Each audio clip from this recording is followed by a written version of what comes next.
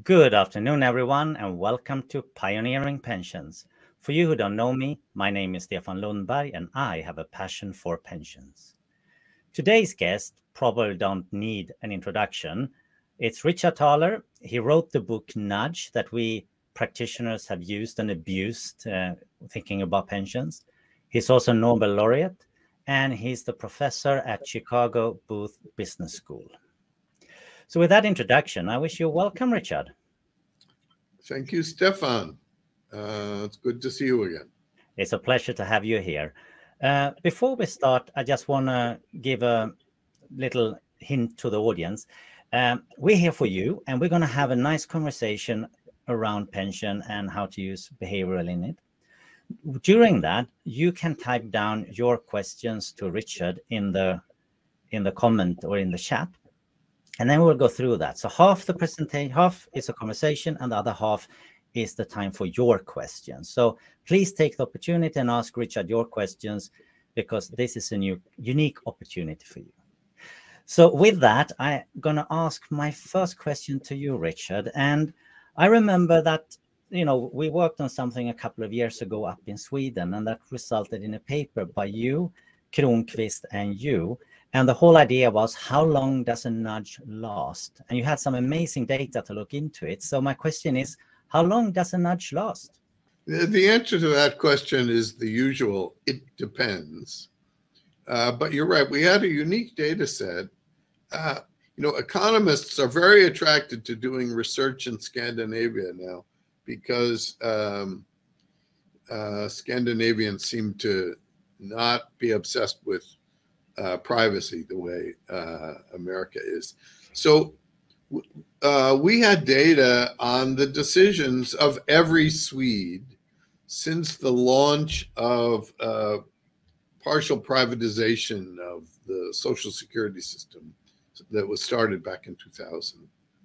And when the launch, so the first paper Kronqvist and I wrote together, we called it the Battle of the Nudges, because the program was launched and there was a default fund.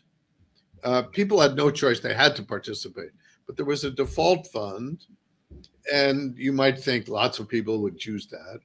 But there was also an enormous advertising campaign saying, don't take the default, pick your own. And there were 500 plus funds to choose from. So the question was, what won?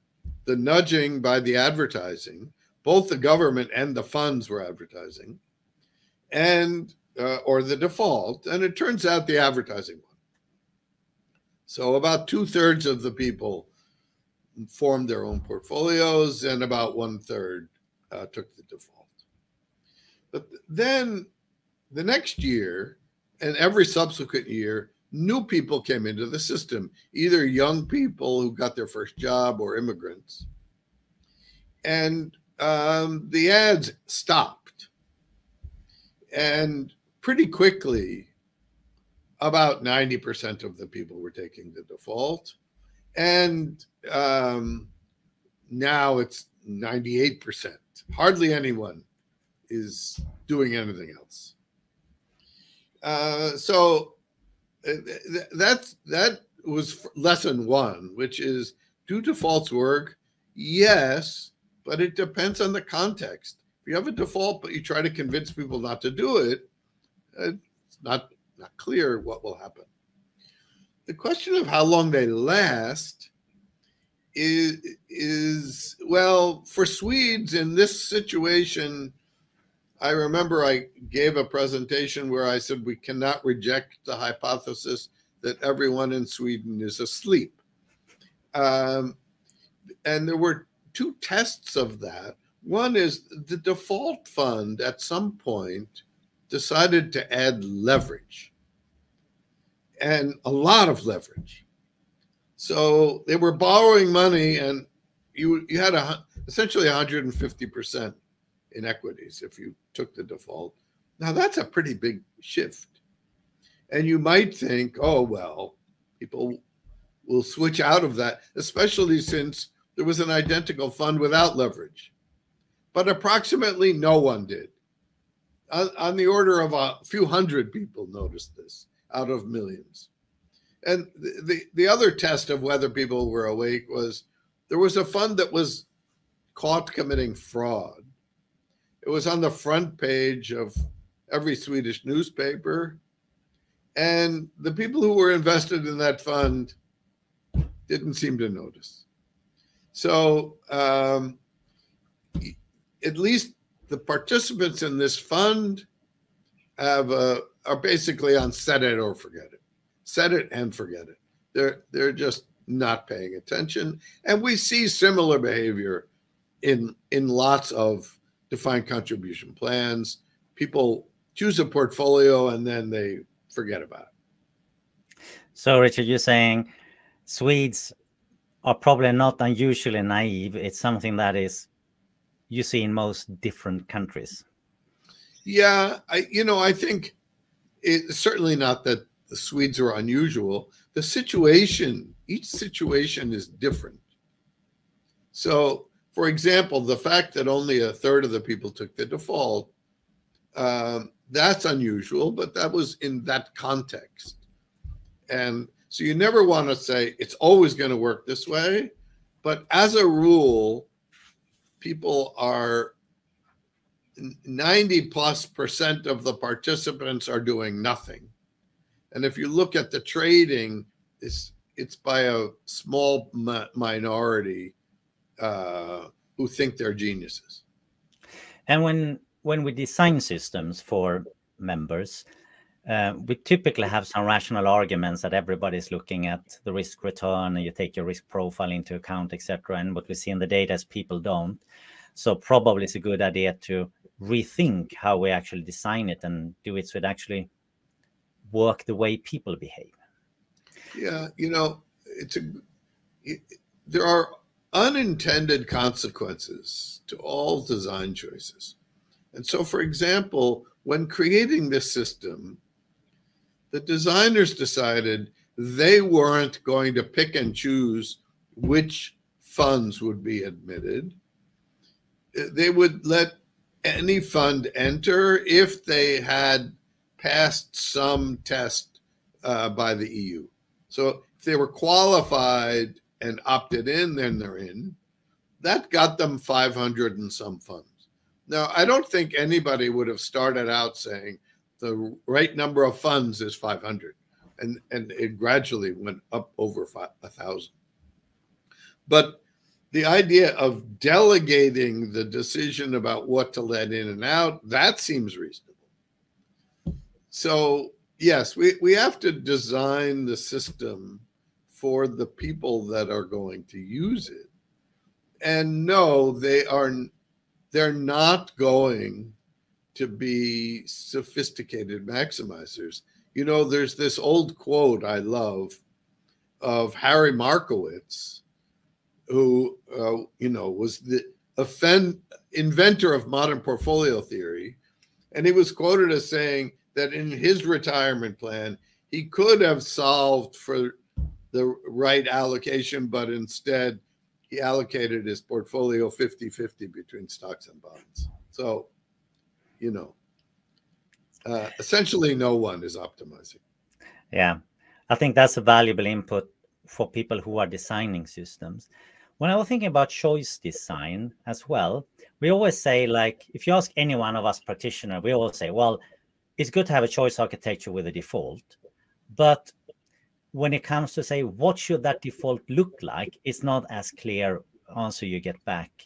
And actually, who should be the one setting the default is not totally clear either. What are your opinions in this kind of question?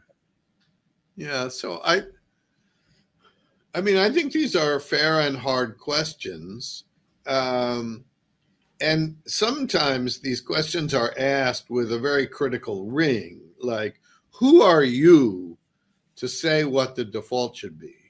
And God knows you wouldn't want my co-author Cass Sunstein designing the default investment product, since whenever the market gets volatile, he calls me up and says, so I should sell everything, right? So our argument is that in most organizations, there's somebody, the CFO, the treasurer, who knows more about investing than 99% of the participants. And it's probably not unreasonable to have that person choosing a default investment strategy. And it shouldn't be radical. So things like low-cost target date funds seem to me to be perfectly reasonable. We can argue about what the glide path should be and what the investment choices should be, but it's going to be better than what people do on their own. If we go back to the Sweden example, after the default, the fund that got the largest market share was, unsurprisingly, the fund that had the highest return over the last 5 years, because the government conveniently gave people a little booklet that listed 5-year returns for each fund. And somebody who went through and picked it found that, and it got about 5% market share, which is quite remarkable with 500 competitors. So needless to say, it was a risky option. Yeah. And another part when you think about choice architecture is, I think you wrote in your paper that you think a Swede in the system was a bit like an object in outer space. You nudge it in one direction, it's just continue until it's nudged in another direction. And I think that's a good description. But that also comes with a question, should you ask people to confirm the choices of a certain time? Is there sort of how long is a choice valid? In the UK for auto-enrollment, if you decide you don't want to be part of auto-enrollment, after 3 years, you be re-enrolled unless you say you don't want to. So there you have a sort of mechanism. Every 3 years, you need to confirm that you don't want to be part of it. But when it comes to the investment decisions people make in pension schemes, we typically don't have any sort of that you need to reselect your funds after a while. What is your opinion on that from a sort of choice architecture design? Is sort of reselection a very good tool, or is it, something we shouldn't use? Well, certainly I agree with the UK strategy of asking again the people who opted out, because people could have very good reasons for opting out when they're young. Maybe they have debts to pay off or whatever. And so asking every few years, are you sure you don't want to be participating? That seems quite right. If you've picked something like a target date fund, then I don't see any very important reason to ask people every few years if they want to switch. Perhaps if they haven't taken the default and they have a very unbalanced portfolio, they've put it all into Swedish tech stocks, then maybe it would make sense to say, do you want to think this again? And even give them a prompt. Your portfolio is quite concentrated and risky.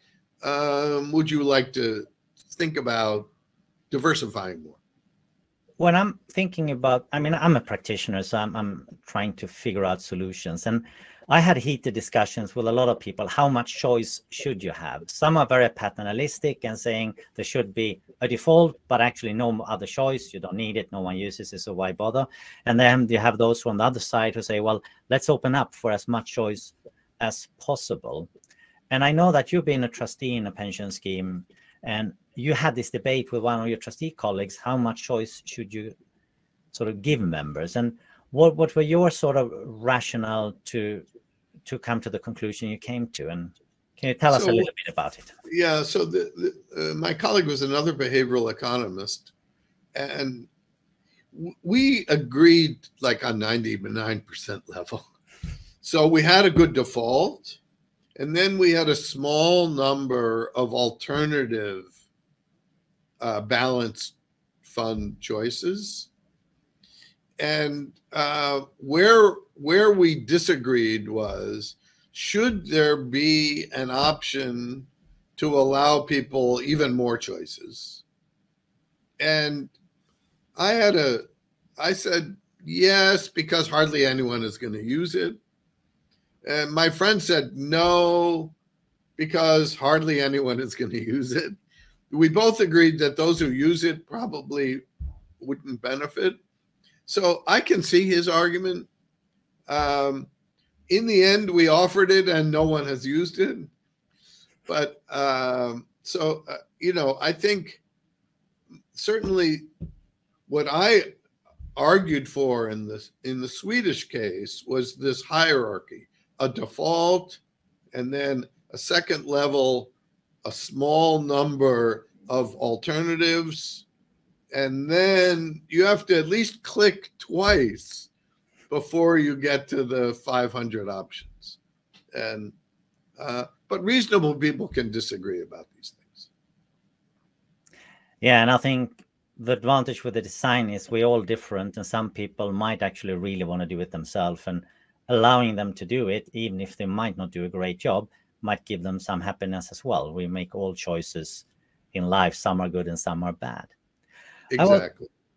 I was thinking when we have things like auto enrollment, we make it sort of, we want people to sign up as an industry and as policymakers.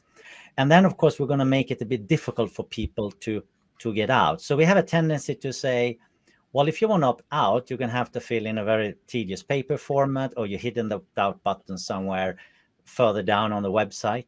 So I remember from your book, you call that sludge, and when you make nudges difficult. So what's your opinion on that? What are the impact of all the sludge we see on the nudges? Yeah, well, as we discovered the other day when we were trying out whatever the interface is that we're using for this conversation, they seem not to get the memo, because the button to start it was almost invisible. So designers, make the on button very bright and clear. There are examples of sludge that I find very annoying and I think should almost be illegal. So many news offerings make it very easy to join with one click, but to unsubscribe, you have to call. If you subscribe to something in the US, here's a trick. If you want to unsubscribe, change your address to California, and all of a sudden an unsubscribe button appears because they've made it illegal to do this. When I teach MBA students, and I tell them, I don't think this is a way to run a business. Yes, you'll make some more money, but I think you should compete by offering a better newspaper, not by figuring out ways to lock people in. And there's all kinds of versions of sludge, and from annoying user experiences to quietly locking people in. And I think that's bad. Now, making it a little harder to find the riskiest set of options, I don't view that as sludge. I view that as almost like a warning label, but it's not preventing anyone from getting there. Yeah, I remember Nick Barr, he said you have to sign in blood in order to enter the self-select place. I think it was a nice analogy, but you have to confirm you know what you're doing. And then if you do something, well, you're responsible. And I think most people will accept that. You said something when we discussed before that if it's a nudge, it can't be any sludge. And I think that was a nice one, because you were talking about the cost of opting out as well. If you give someone a nudge, you end up in here. But if you don't want it, you should make the cost very low for people who doesn't want it. Can you tell a bit about that? Because I think it's a very important discussion for the industry. I always sign books nudge for good, which is a plea. And if you're trying to design a system that is for the benefit of the participants, then you should have the participants in mind.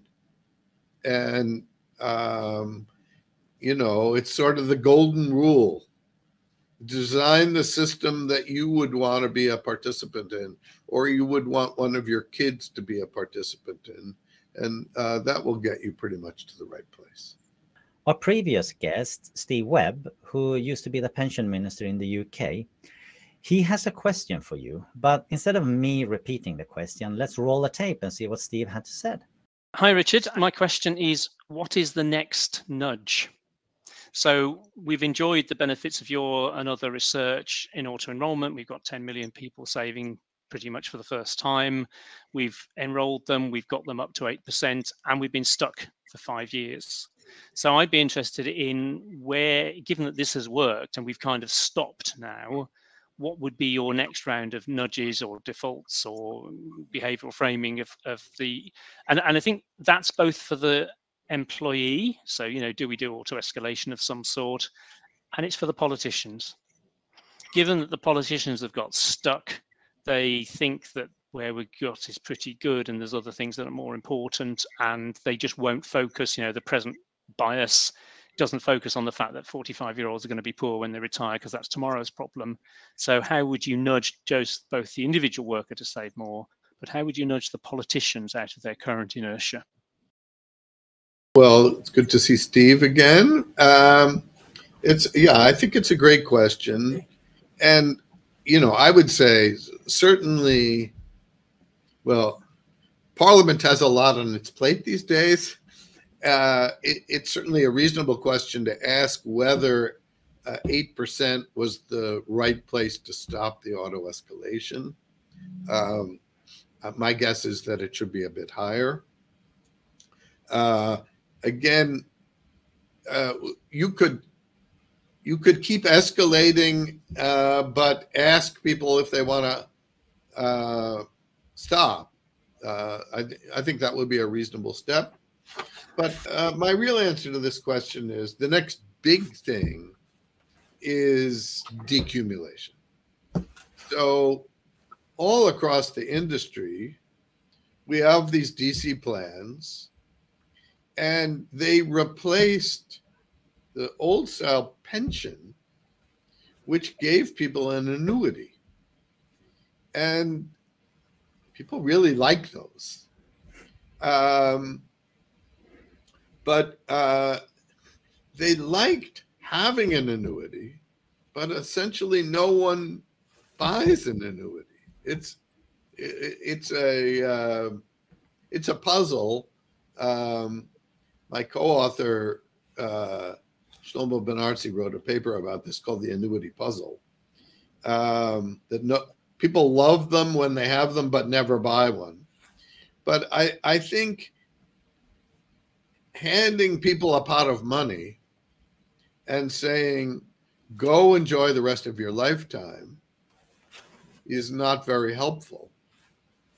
And it's not that I have a pat answer, though to the extent that you can give people the equivalent of an allowance. So if you think about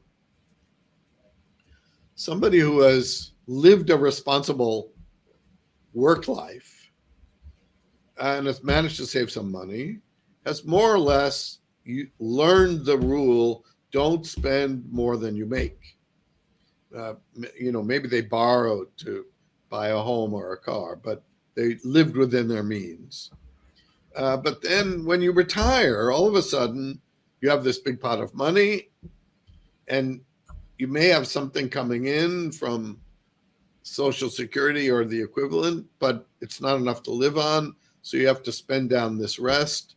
And I think the industry is still struggling with that. I'm going to a conference on this topic next week. And I don't think anyone has the answer. But I think part of the answer involves what I call mental accounting, which is giving people putting labels on pots of money. My father was an actuary, so very sophisticated, but he once complained to me sometime when he was in his 80s that he was spending more than he was earning. And I said, Dad, that's the point. And, you know, I told him, as far as I can tell, he had enough money to live to 120. What did he think the odds were? But so if someone as sophisticated as that can struggle with these things, I think that can help. Now, the problem is people who are wealthy enough to have financial advisors, if they have enough money, they don't need one. And so there's this the middle of the affluent sector that is wealthy enough to have financial advisors, but not so wealthy that they don't really need it. That's where the market is serving them, though I still think they haven't figured out exactly what to do. Some things like having a bond ladder. So if you go to a couple and say, look, the next 5 years of consumption are guaranteed because we've bought 1, 2, 3, 4, and 5-year bonds. So there's no principal risk, and we're going to keep doing this. So when we get through this year, we'll buy another 5-year bond. That can be very reassuring. Again, if people have enough money to be able to fund that. If they're not doing that, some other way of giving people at least a target on how much they should be spending will help. And by the way, I would say lots of people are just spending too little. There are lots of bequests that at least appear to be accidental. And it's because people are used to being frugal and are reluctant to spend. And that's good for having saved up a pot of money, but no point in waiting till you're 100 to spend it. Even the Queen didn't make it to 100. And I think that's an important comment, that if you have enough money, pooling individual longevity risk could be a good idea, because then even if it's not a fixed annuity, it's a variable version of it, at least you know you're going to have an income for as long as you live. And if you die, well, you might not need the money. So I think it's a good approach.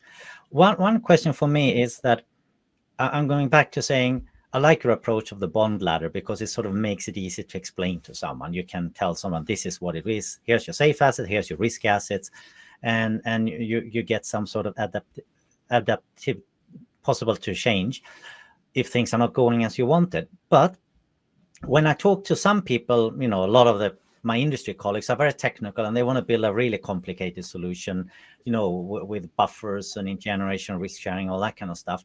So only a few people can really understand it. So I think, what would you say if you want to solve this problem? Is it to focus on making things understandable to the end consumer, or trying to make a technical, very good solution, but which is difficult to explain? Look, I think it can be a mixture of those. So look, a target date fund, most people don't know exactly what the glide path is, but they know that there's something going on that is rebalancing automatically and reducing risk over time, but almost no one will know the details of that. But I think a very complicated plan is unlikely to be the right solution. Now, and even the bond ladder, it's not important that people know what a bond ladder is. It's not. There's no ladder. If what they know is, look, we have your daily consumption needs taken care of, and we're investing some other money for growth and maybe to increase your consumption later, or to give it away, or what have you, that's probably all they need to know. The solution is making things understandable, and I think as a pension industry, we made it unnecessarily complicated. So with that, I would like to turn to the audience questions. So Richard, the first question comes from David Bird. He says, in the UK, we have a similar high use of default funds as you described in Sweden. With that background, and given the attention paid by sponsor and trustees to the default, why allow members the opportunity to choose and potentially mess it up for themselves? Well, right, this is what we were talking about earlier, and there's an argument to be made for that. On the other hand, there can be situations where people have legitimate reasons to do something other than the default. So, I have an interest in a money management firm that invests in US small cap equities. So if I were devising my own retirement plan, I would want to underweight US small cap equities, not because I think they're bad investments, but because I already have a big explicit and implicit investment in that. So similarly, if you work in the automobile industry, maybe you want to underweight that relative to other things. And somebody who's sophisticated enough to figure that out and wants to go their own way, I'm happy to let them do that. I don't think very many people will. And my friend was probably right that those who do may mess it up. So I don't think there's a right or wrong here. But giving people a little more freedom, if there's a little bit of sludge to slow them down on the way, probably won't cause much harm. Thank you, Richard. And the next question comes from John Mitchum. Does Dr. Thaler think that private market assets, less liquid but arguably better aligned with long-term savings, should be introduced into DC plans? There are very practical questions about how you would go about doing that. So who's going to choose the funds, and what fees are they going to get paid, and whether things will be marked to market. So, private equity can give the illusion of no volatility because their investments haven't hit the market. So I think it would be hard to implement. I seem to remember that the original Swedish default fund had a little of that in there, or at least some hedge funds. Personally, I wouldn't bother. It wouldn't be a big enough portion of the portfolio to really make a difference, and I see lots of opportunity for bad behavior. So I probably wouldn't do it. Thank you, Richard. And here's a question from Bernard Casey. What do you think not only about nudging people into pension, but also nudging them into not to drop out once they're in? There are some suggestions that it's been happening recently. Moreover, when people change the job, they often have to join a different plan. What is the role of nudging in a world of multiple small pots? The German Reiste plan avoids this. So the question there, I think, is a bit like you have this problem when people shift around and forget about their savings. Right. And it kind of floats around and you sort of don't managing it. What do you think is the right approach there to solve it? Yeah. So The U.S. is particularly bad on this front.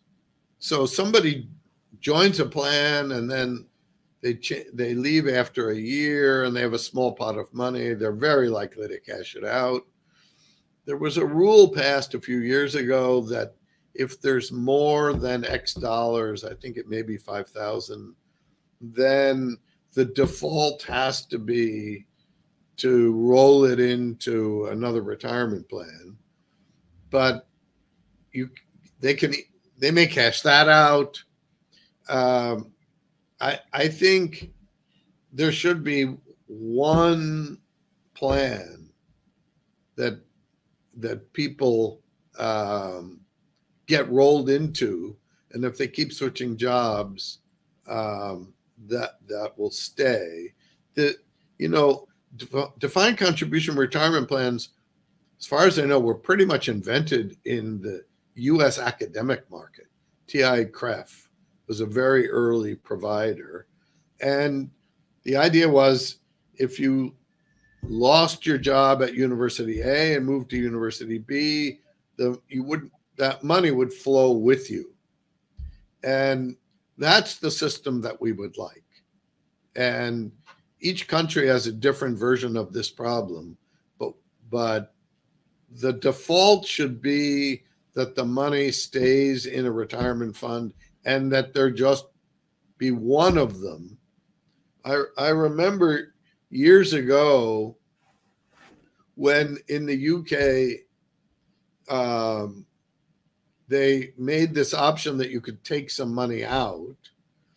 And I was asking people, how easy is it to find what funds you have? And the answer was not very easy. So if you can't even find out what you have by plugging in the equivalent of a Social Security number and having it pop up on the screen, then that's a major design flaw. Yeah, I fully agree with you. And in the UK, they actually are working on something called a pension dashboard where you should be able to find your pension. But in many other countries, it's already up and running. And I think UK is a laggard here. But at least they're moving in that direction, which is a good thing. Yeah, and these conversations I was having were 8 years ago. Yeah. When I was saying, you really should be working on something like this. So I'm glad to hear they are working on it. You can say with some of these projects, it's quite complicated to get everything to work and to make life even more difficult in the UK. They don't have a social security number that is unique for the individual like you have in most other countries, which makes it really difficult to find who is really who. So that is a tip too for someone in the UK government. Please introduce a social security number that is unique. Henry Tapper has a question for you. He says, one thing that defeats a default is conviction. If groups of people refuse to invest in fossil fuels or want to invest according to Sharia laws, then they will demand their own fund. Do Swedes have no convictions? Was his question. Look, this whole topic deserves its own podcast because socially responsible investing, whatever you want to call it,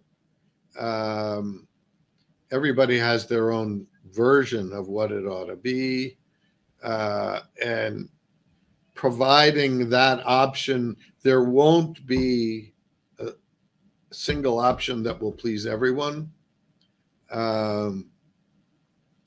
So I'm going to just duck that question because I don't know how to do it. I think I'm a Swede, so I can say something about what the Swedes think. I think Swedes are probably not that engaged in the pension in the first place. They think, well, it's taken care of and the government has kind of appointed a default fund and it's probably good and I'm in it. So I think a lot of us might have convictions, but pension is not on top of the list. When you want to work on those convictions, you probably kind of do something at home or change your habits or change what you eat. You might not think of pensions in the first place. Well, and it's also the case that the the part that we've been talking about, the privatization part, is a small portion of a very generous Social Security system. And so they're right not to worry about it very much. Yes. And I think you have a good point there, that any pension system, when you look at it, it's the state has a Social Security system, and pension is on top of that, and need to cover the holes left by the government. And some governments leave more holes than others in the Social Security system. Right. Damon Stancombe has a question. When do nudges become unethical, or are they always the right way to influence choice? As a tool, not kind of, you can do unethical nudges in directions, but is it as a tool unethical? Well, I don't think we can make a generalization. That's what, when I say nudge for good, that's a plea. Now, obviously, if somebody designs a scheme that puts the fund they manage or their brother-in-law manages into the default fund, that's clearly unethical. It's less clear, the designers will neither be geniuses nor omniscient, and so their choices won't be perfect. My usual argument is they won't be perfect, but they'll be better than, on average, the choices individuals will have made. And if that's not true, then they did a lousy job. And but that's a pretty low bar to get over. So, having automatic enrollment and automatic escalation and making the default have some automatic rebalancing, I would say these are essential parts of any defined contribution plan. Thank you, Richard. I think it was a good answer. And Mark Stoppard has a question. And the background for that, there's something in the UK called PensionWise, which is funded by the government. Anyone can call them and ask about pensions and get, say, you cannot get advice, but you can get guidance. And Mark asked, why do you think we are not having more luck nudging or even stronger nudging people to take up the excellent free retirement guidance service available in the UK from PensionWise? So it's there. We tell people, go and check it out. The whole industry does that. Very few picks it up. What do you think we can do? Maybe gamify it. Look, Bill Sharp, William Sharp, early Nobel laureate for his research into financial economics, started a company called Financial Engines.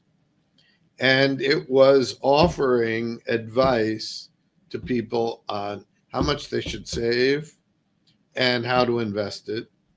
And some companies made that available free to their employees. And to a first approximation, no one ever used it. So, and the reason is there was a lot of sludge. So, think about it. If I'm going to do this for you, I need to know what other pensions you have. I better know what benefits you're going to get because you're a Swedish citizen. Is your wife working? Does she have a pension plan? Do you own a home? If so, do you have a mortgage? You can see most people are going to stop 15 minutes into this because, they don't remember the login to their mortgage and they have no idea what their home is worth. And, it's too much of a headache. So unless all the data is in one convenient place, people are going to find it very hard to use that. And as we know from our previous discussion, even finding out what pensions you have in the UK is hard. Yeah, and I think I fully agree with you. And I think if you're going to be successful building a solution, actually getting all the data in one place without having to bother, it's a good thing. And I believe that with some new fintechs coming on board and the new sort of technology, we might be able to see something like that into the future. Not unless they take up your idea of having a social security number. Yeah, at least in the UK, but in other countries, Right. they might be quicker. There is a question here from Adrian Balding. He said, Richard, of the 400,000 annuities bought in the UK by individuals each year, 90% are level with no prospect of any increases throughout the member's retirement. So basically, nominal annuities that doesn't grow over time. Is there a way that we can nudge people to make some provision for cost of living increases, as prices will clearly go up substantially during a 25-year retirement period? Yeah, well, of course, offering real annuities, I mean, it would be smart for people to buy such things. The industry may be reluctant to offer them because it's hard enough to deal with longevity risk. So if all of a sudden we have a cure for cancer and life expectancy goes up by 3 years, all annuity offerings are in big trouble. And if we add to that an inflation adjustment, well, the people selling those right now would be mighty worried.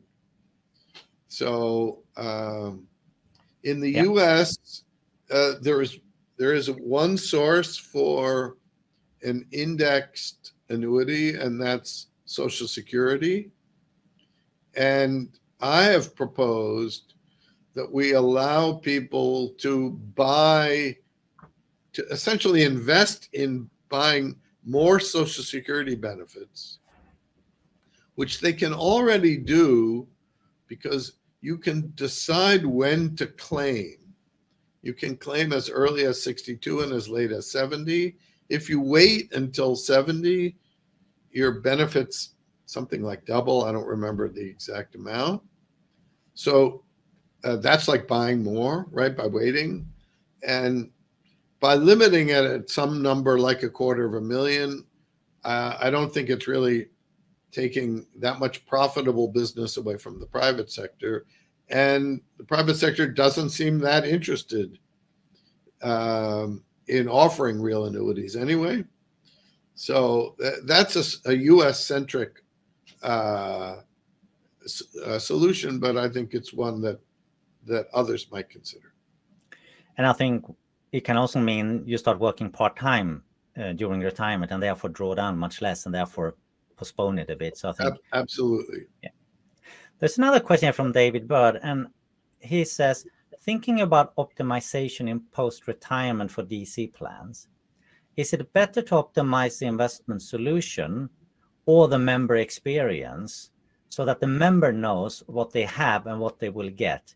Or is this a false trade-off? So I think it comes back to the question on, should you trying to, have a technical, really clever model that's going to return superior returns, or should you make it understandable to the member in your design? I'm not sure that. I think the solution can be highly technical and not transparent if it's doing its job. And there are small things that economists wouldn't think are very important. So, for example, I logged into the website of a large financial services company that has a big pot of my money. And the thing I see in the middle of the screen is the change in my net worth today. Now, who thought that was a good idea? And, I think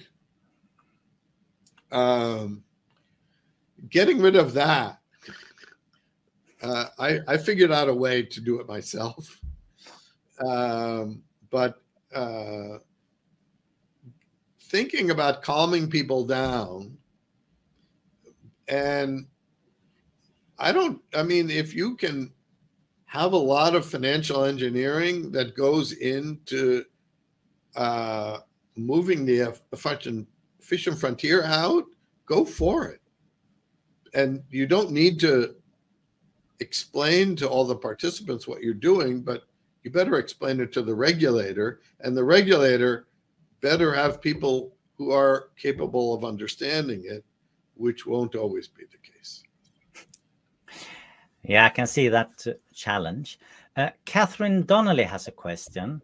Is it reasonable for retired older people to be expected to make investment decisions on an ongoing basis?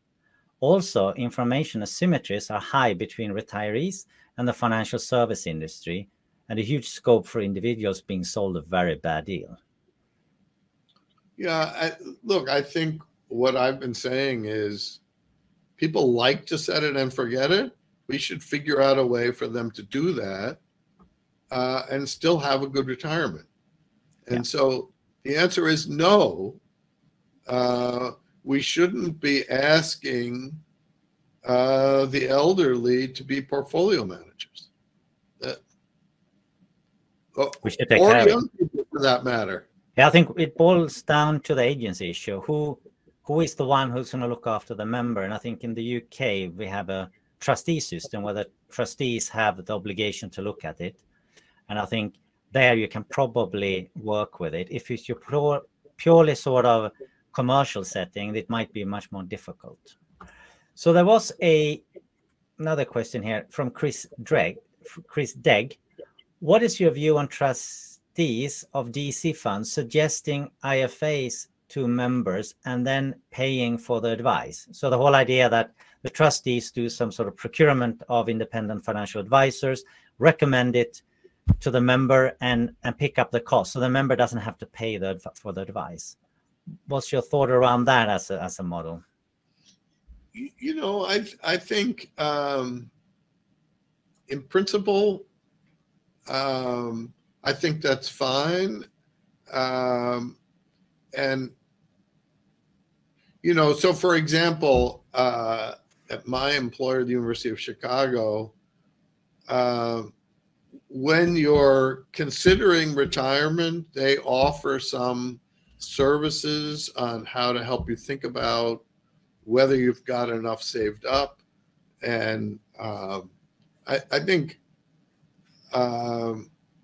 it ought to be that at least a primitive version of that through fintech, making that available as long as it has been vetted, then I think it's a great idea. And also when I'm thinking, my take on this is that if you are a high income earner, you can afford it and you're going to find it, as you said earlier, Richard. I think it's sort of the middle layer where you are not earning that much. You don't have such a big pot. It's actually worth going to an advisor, but then you need products, which basically does what it says on the tin, right? So you basically can pick a couple of things to get what you want. Yeah, and you know, in the UK system that we were referring to earlier, certainly sending people a reminder and a prompt that, look,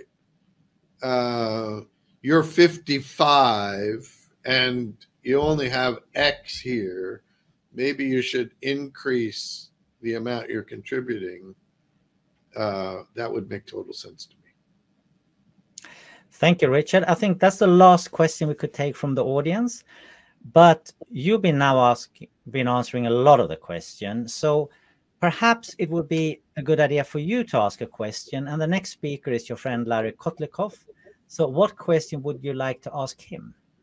Okay, Larry, and I think we may have discussed this at least via email, but earlier in this show, I mentioned an idea I have, which is allowing people to essentially buy more Social Security benefits, the equivalent of delaying claiming, at some actuarially fair rate, with a cap on the order of magnitude of $250,000. It's very difficult to buy a reasonably priced real annuity. Social Security offers one. What do you think of that idea? Thank you, Richard. That was a very good question for Larry. I would like to thank everyone who's been in this webinar and listening in, and particularly everyone who asked questions. I hope some of your questions were addressed and that you can actually take this and see what we can do to make pensions work better in practice. And I would like to give a big thank you to you also, Richard, for participating in Pioneering Pension. It's been a pleasure to have you here.